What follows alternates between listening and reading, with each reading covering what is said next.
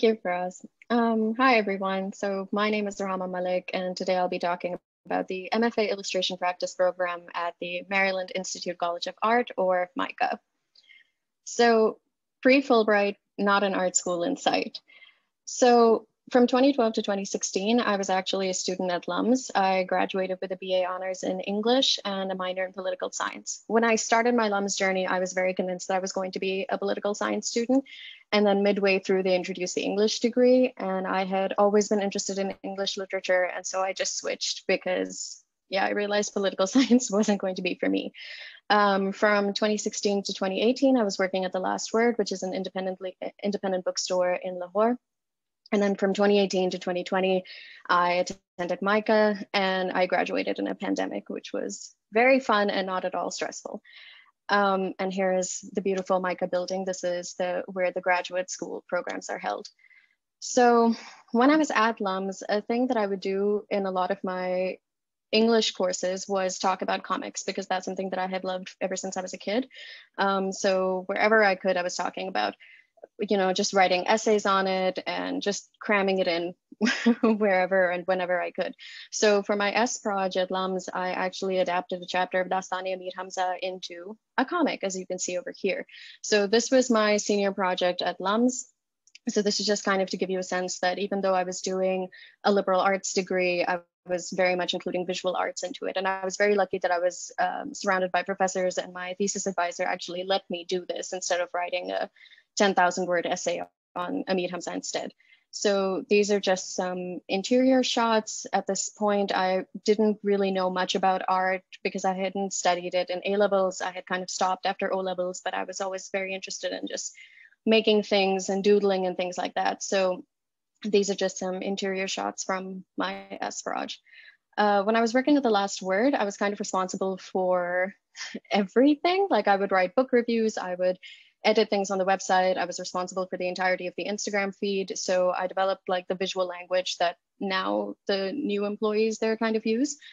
Because when I left, I made this very handy booklet being like, this is how you design posts to sell books.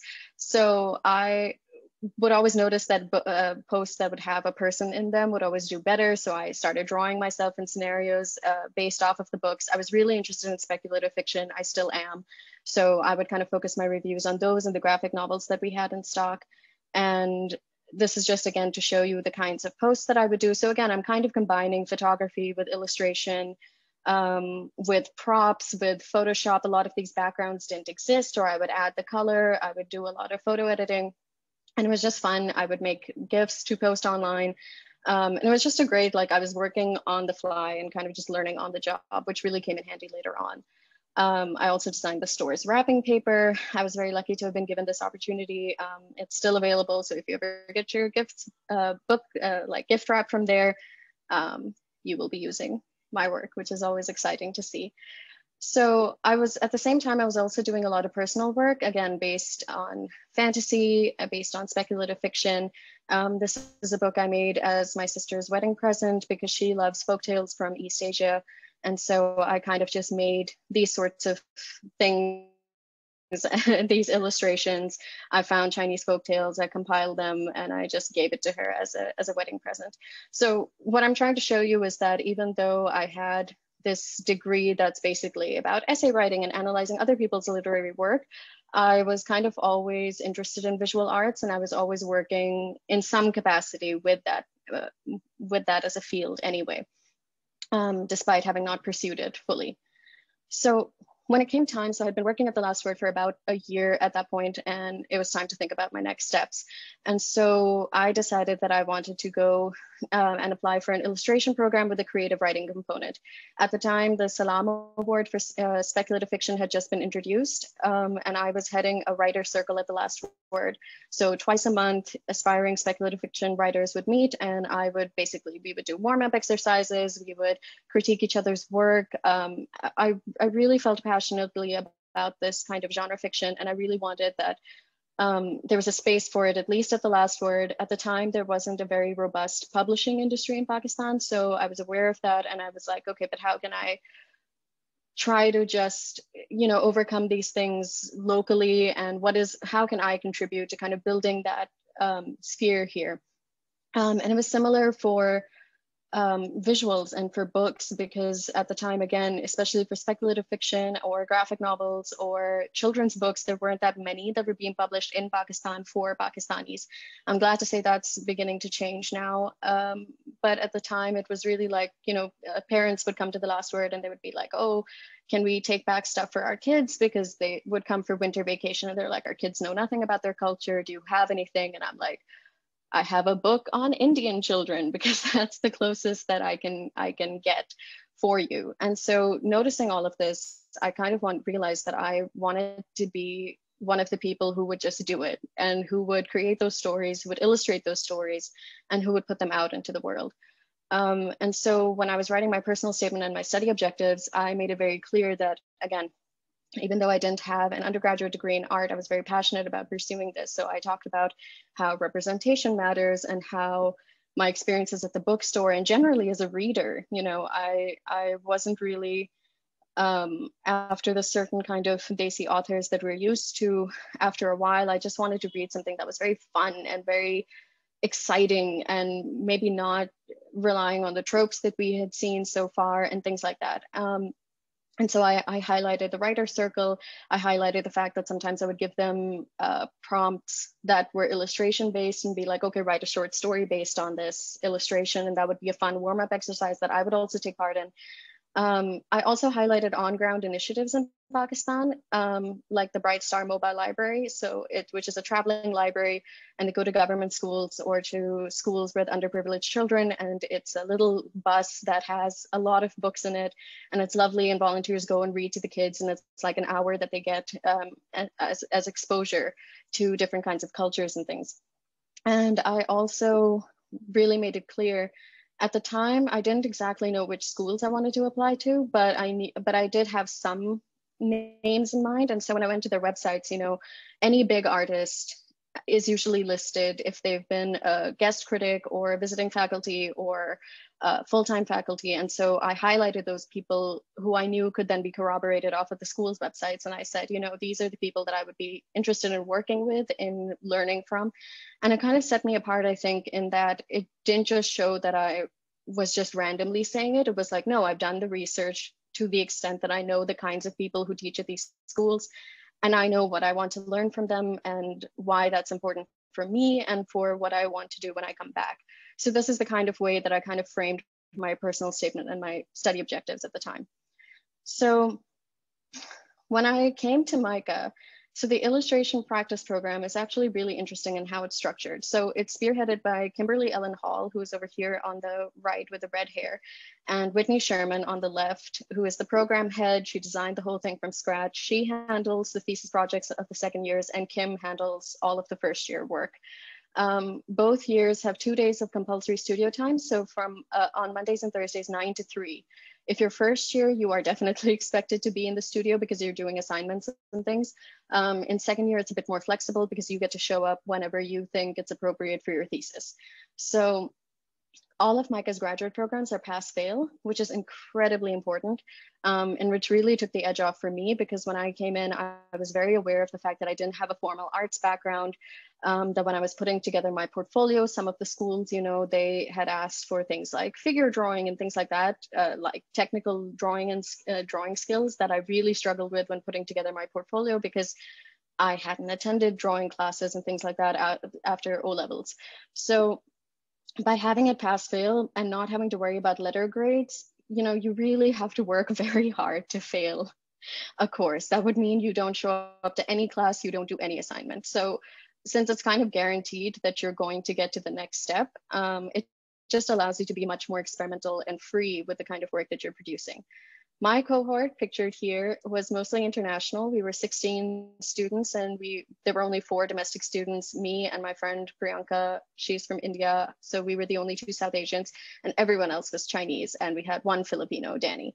So it was, and everyone in the picture here, we're all at different points in our art careers, which was actually really lovely. So some people had just graduated from undergrad and had just joined the master's degree with 0 work experience. Some people had already had a career of like 5-6 years, and they were massively well-known artists in China, and now they had decided to do this master's degree. At the start of the year, we did presentations on the work that we had done so far, just to introduce ourselves to the cohort. And so, you know, sometimes seeing my classmates' projects, I was just like, whoa, they're so professional already. Like, what could they possibly have to gain from this degree? Like, they're already there. But it was great because it made for a wonderful mixture of skills. And so I knew that someone has a background in animation, so I could go and ask her for help. I knew that someone was excellent at drawing comics. And so, especially during first year, because you have all of your classes together, the studio days, it really helped during critiques to know what kinds of thinking people can have when approaching the same project, what kind of ideas they can get. And it's really fun to try to figure each other out as well, that, oh yeah, it makes sense that you would do this. So it was a great learning opportunity from each other as well. So the structure of the first year is that it's workshop-based teaching. A guest artist comes in and they're kind of an expert in their chosen medium. And so they come, they do a workshop for the whole of the studio day, usually Mondays. So they'll come, they'll teach you, and then you are expected to do what is called a reaction piece, which is essentially an assignment in that same medium. So if one week you were taught ceramics, then you were expected to produce a ceramics piece after. So when I was looking at other schools, so I applied to the School of Visual Arts in New York, the Fashion Institute of Technology, FIT, in New York also, and SCAD, the Savannah College of Art and Design. MICA was actually my fourth choice. And it was something that Fulbright had given to me because I couldn't come up with a fourth option. We had a lot of back and forth of, you know, Fulbright kept suggesting schools. I was like, no, not this. No, I really want to just do narrative art. And so the other three programs were really rooted in that. You know, a lot of the students' output was graphic novels, was comics and things. And at the time, I thought, this is all I want to do in my life. So SVA was actually my first choice. In the end, Fulbright suggested MICA. And at that point, I think I had annoyed the people, my advisor, so much. He was just like, no, this is it, we're putting it in. And I was like, fine, it's all good. I got into all of my schools, but as you may be already familiar with, Fulbright gets the ultimate decision deciding where you go. And so they said MICA, which in hindsight was a wonderful thing that happened to me, because what this did was, all of these workshops, it showed that the value in what you were being taught wasn't technical expertise. It was that it was showing how much you could engage with the medium at hand. And so again, that also links back to the pass-fail thing, where you're not expected, if you're just being introduced to sewing or embroidery, you're not expected to make a tapestry as your assignment. But as long as you show that you're thinking critically about what can you do with this medium that's interesting and exciting, you're gonna do well in the critique. So the first assignment for the program was a group exhibition called Image Harvest, which is a bit of a daunting first assignment, but it worked out really well. And so this is mandatory. So this is my work for Image Harvest. Then the fall semester also included a trip to New York for Illustrator Week, which is the American Illustration Association hands out prizes to winners that who have been chosen by that year. So you go, it's this massive party. It's a great networking opportunity. So that's something that's compulsory. That happens in November. You're expected to kind of do transport and living arrangements yourself. There's also a Christmas market held at MICA, which is the art market. So first year ILP students have to take part in it, which is actually, it's again daunting, but it's a wonderful way to kind of figure out how your products exist in the real world, or how your illustration can exist. So some people make ceramic pieces, some people make posters. We'll get to what I made in a minute. So it's a wonderful way and it's attended by the greater Baltimore community. So it's also a good way to kind of just engage with people. You have to sign up for shifts, so you can be selling people. You get to talk up your classmates. It's just really fun. You get to see what other schools, the undergrad programs also take part. So it's a good way to also familiarize yourself with what kind of work other programs are doing. The last assignment for first year is a self-directed project that can be taken on as a kind of mini thesis, or you can do whatever you want essentially. So I took it as I made a stop motion animation because I just wanted the time to be able to figure out if that's something I wanted to do for thesis or not. So the mediums we worked with included ceramics, paper cuts, stop motion, embroidery, resin printing, and pattern making. And students are also expected to take electives if they're interested in they're mostly going to be held at the undergraduate level. It can be a bit hard to get an undergrad course. So I would suggest talking to one of the professors beforehand, before course registration opens, and just really make the case that you know, whatever they're teaching is something that you're so interested in, it'll help you with thesis or whatever your reasoning is for taking that course, to just establish that kind of connection, because often they will have to enroll you because you won't have the opportunity to register yourself because seats are limited. So this is just another example of a very collaborative project that we did with the sketchbook project with the Brooklyn Art Library. So this was the theme of my sketchbook rituals. The themes were pre-decided. We each picked one. So there were 16 sketchbooks, and we each had to exchange sketchbooks with each other. And each person had to do a 2-page spread in someone else's book until it was full.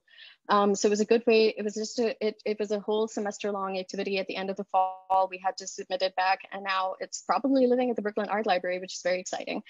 And so it was a great way to just kind of do things that were either very detailed, like this thing that I made for my bookshelf, or something that's very bizarre, like these eyeball things that I made for someone else's sketchbook.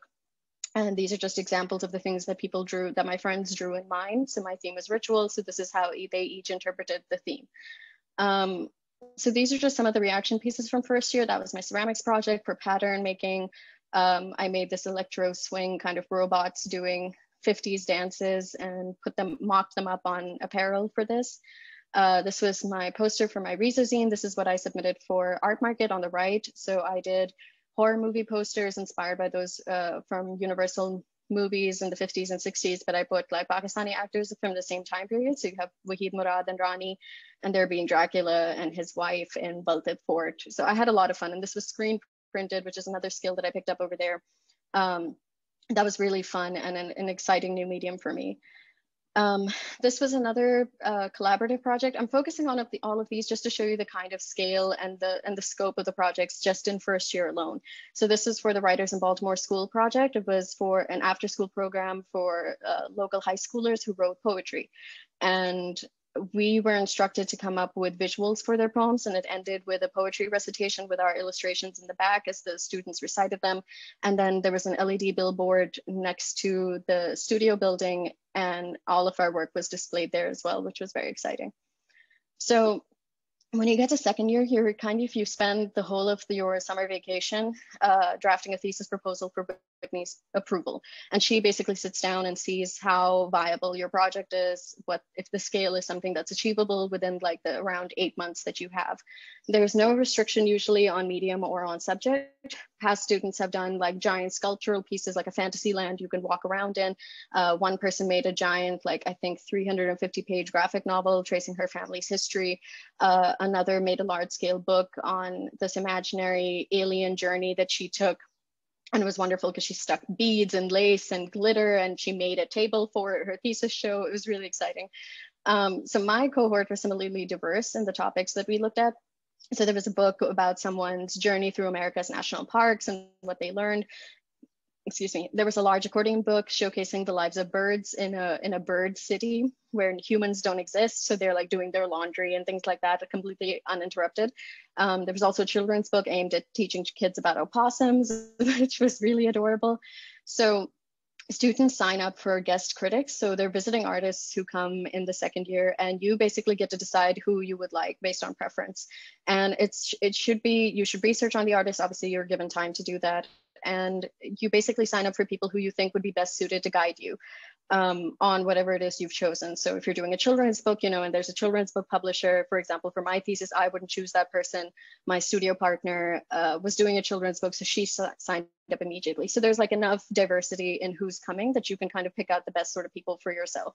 The guest critics sit with you for 20 minutes at your desk, and you get to have like uninterrupted time with them explaining your process, what you've done so far. And it can be really fun and really helpful to just get kind of an outside perspective, because sometimes you're so focused on your own work and it makes perfect sense to you. And then someone comes in, they're like, I don't understand at all what you're doing. And then you start rethinking. So it's very, very useful that way. The guest critics also give lunchtime lectures, which are about 45 minutes during the lunch hour. And it's mandatory for all ILP students to attend. And they talk about their own practice and their own journeys as artists, which is always incredibly useful, because we get a lot of big names to show up as guest critics, and to just know that they also struggled in the beginning, or that they're still struggling. Sometimes they'll stand up at the podium and be like, I don't know what I'm doing next. And that's very heartening to hear as a student when you're expected to kind of have everything figured out. It's like, oh, okay, I can still, like, this is a journey that I'm on. Um, so the mandatory trip to New York that I mentioned becomes more important when you're in second year because you again sign up for guest critics, but this time you visit them at their studio. And it's a great networking opportunity. You get to talk to them about future plans, if there's any scope for publishing, if you're doing like something that could be published. And it's just a wonderful learning opportunity. And at the party, again, it's a great networking opportunity. I got to meet Yuko Shimizu, who is, one of my biggest inspirations for my artwork. And just to be able to walk up to her and tell her how much her work means to me was a very special moment. So once all of this is done, it usually culminates in the thesis show right after spring break. Unfortunately, mine got canceled because it was in March, and that's when everything shut down for COVID. But we adapted, we developed a website where we displayed mock-ups of our work. Some people just installed their thesis at home and did the did the documentation, and then when it came time for thesis presentations that then took place over Zoom, they then showed that this is what I had envisioned, this is how it would have looked like in the gallery. So everyone kind of interpreted the show in their own way at that point. And thesis presentations, like I said, took place on Zoom. You get about 20 minutes, and it's like the last time you get to present, but this time from fall semester till the final product. So it's the entire year's worth of work that you have to kind of condense. And again, you can ask about next steps, you can ask about the viability of what you've made. Again, it's a lovely opportunity to get to be able to talk to you about your work. So my thesis project that I pictured here was called Disquiet Vignettes of Anxiety. This is just to give you a sense of the kinds of mediums that I worked with, because it was a mixed media book. So I used family photographs, that's me as a kid. I made a lot of patterns work. That's a picture of my mother that I scanned and then drew over. The original picture is fine. This is stuff that other people, so my thesis was about two characters that represented different sides of me, talking about anxiety and what it means to be an anxious artist, what are the next steps that I can take to deal with this and things like that. I also asked general people on my Instagram story what they thought about anxiety. So then I illustrated some of the statements that I received and put them in the book just to kind of act as a counterpoint to what I was feeling about my anxiety. These are the backs of the two characters. This is near the end of the book where they're kind of disintegrating and becoming one again, because the one on the left is to represent my rational side with the gold speech bubble, and the one in blue is to represent my anxious side. And so the whole book is a conversation between these two. So the MICA experience, so when you reach any art school, really, from what I've heard, Fulbright will often provide additional stipend for a new laptop at the start of the semester.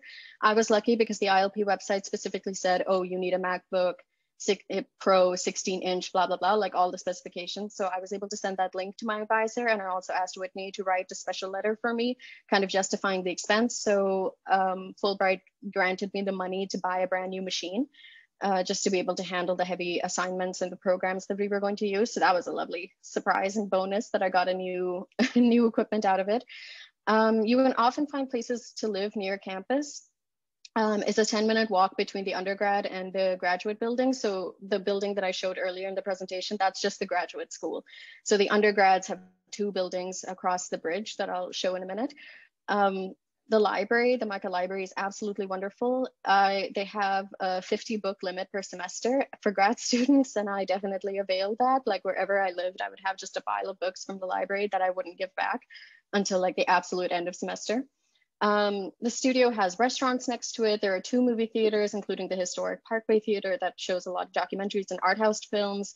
The MICA shuttle service has like the most friendliest of drivers, and they're going to make sure that you get home safe, which is also very nice for long studio days. The Station Arts Art Cafe or Snack in the MICA building is run by a wonderful couple, Kevin and Bill, and they make amazing food, and they're going to make sure you're fed. There's a great art supply store right next to the studio. It's literally, you come up the stairs and it's right there, and they give discounts to MICA students. That's also very useful. The student health services I found to be very wonderful as well.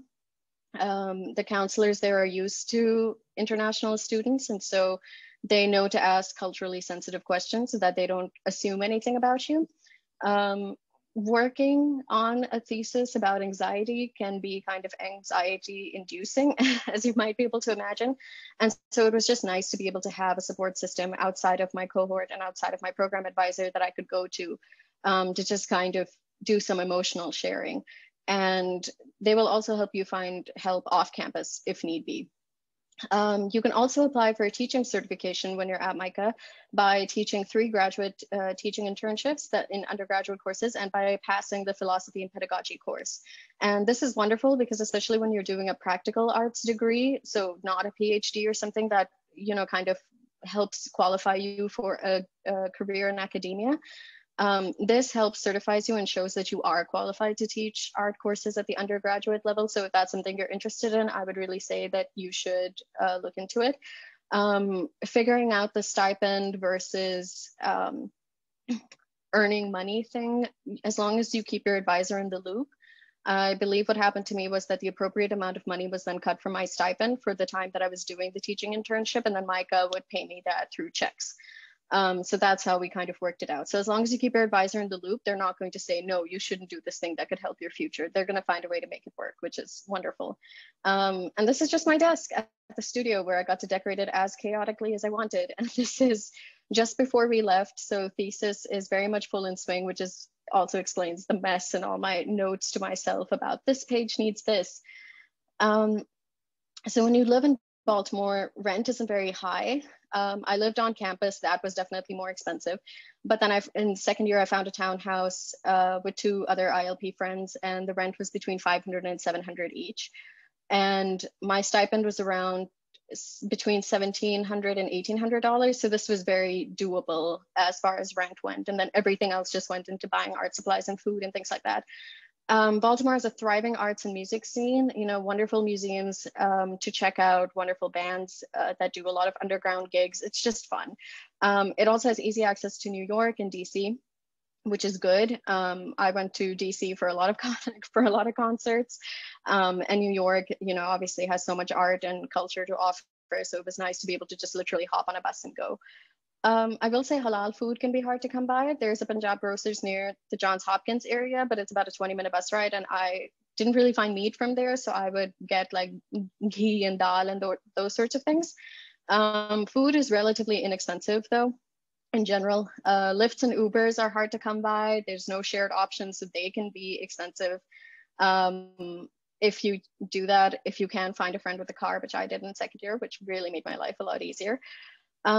So one of the biggest things I think that when people hear Baltimore is that they get very concerned about safety. It can be an issue. The area around MICA is generally very safe. I did buy pepper spray just out of precaution. I did not use it, so that's something good. I think the thing with Baltimore, apart from other cities like in New York and DC and the places that I went, it's a lot easier for them to be able to hide people who are unhoused or who are less privileged. In Baltimore, it's very much in your face. I think coming from Pakistan, I was less jarred by that than some of my American friends who came from wealthy American cities. And so they felt a bit like, oh, there are people on the street asking for money, which, you know, is pretty common for us. So I think it's just important to be aware of your surroundings when you're there, and to also just kind of be aware of your privilege as a Fulbrighter, to be able to be given this opportunity that is fully funded, and to not have to really worry about meals and things like that unless you've really messed up your budgeting for the month. It is a privilege. And I think in Baltimore, you really come into contact with people who really don't have half as much as you. And so it's a very humbling experience. And it's good to just keep in mind that even if something slightly untoward happens or something scary is happening on that side of the road, there's usually a very tragic reason behind it. So just keep an open mind and just be kind to people when you can be, is something that I was really trying to do when I was there. So post-academic life, this is just the last bit. So ever since graduation, I've had speaking engagements at MICA on Orientalism and world building. So going back to my Dastane-e Hamza project, and because I took courses on Orientalism at LUMS, I'm able to talk about this. World building is a good skill to have as an illustrator. And so I've had wonderful sessions with students who ask very intelligent questions about like, oh, what do you do when you are depicting a world that's not of your culture and things. So it's been really fun to kind of do those talks over Zoom at ungodly hours in the middle of the night because it's 4 p.m. there. And for me, it's like 2 a.m. And I'm like, yes, I know academia right now. But I've been very honored that I've had those opportunities. I've also interviewed speculative fiction authors for the Desi Collective's Writers Block Party. I've been nominated for the ICAT Teaching Fellowship through MICA. They nominated all of their graduate students who are people of color and who have gotten the teaching certification. So ICAT is the ability to kind of apply for jobs in Canadian and American schools that are part of the ICAT list. And it's for your own field. So it's kind of like the Fulbright in that sense, where you upload one set of portfolio, CV, and all of this stuff, and then you just apply to all of the schools. You are eligible for nomination for 3 years after your graduation. So if you don't get it the first time around, you can always tell MICA again that, can you please nominate me again this year? I've also done a lot of freelance projects resulting in published works and physical products. On the right is one of my most favorite projects till now. It's the cover for Rohama Malik's debut book, Midnight Doorways, Fables from Pakistan.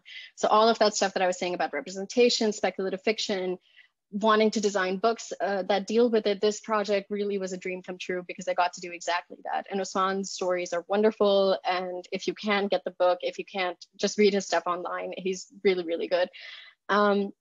I've also set up an online shop to sell prints of my work. I've received a special mention for Karachi's Tiny Publication Grant for my thesis, so they'll help me print it, and it's going to be displayed at the Como Museum in Lahore when COVID lets up a bit. And I've also managed to participate in the Lahore Digital Arts Festival. So I've also been published in Illustoria magazine in America. This is a still from my animation for the festival. These are the face masks that I got to make, and the pattern reaction piece that I showed you all earlier, the t-shirt with the robots on it, it directly led me to this project because someone shared a picture of that work, and that's just a mock-up. That's just a school assignment that I did, and they said, we really love this, can you make face masks for us that are also patterns? So that was really exciting that a school assignment could get me a paid gig also. I also really got interested into printmaking when I was at MICA. So on the left is one of my most favorite lino cut pieces that I made. And on the right is my most recent project, which is just this embroidery piece that I did for fun. It took about 3 weeks. It was very intense, but I enjoyed every minute of it. And it's just, so I'm showing you all of these just to show that my practice is still evolving. And it's very much because of this degree that I've been able to learn printmaking, embroidery, how to make comics. So a lot of the things that I'm doing now are kind of directly as a result of this degree and of just having this exposure, say, as opposed to if I had just gone to a place that only focused on comics, which is what I initially thought that I wanted to do. Yeah, so thank you. That was just my experience at MICA.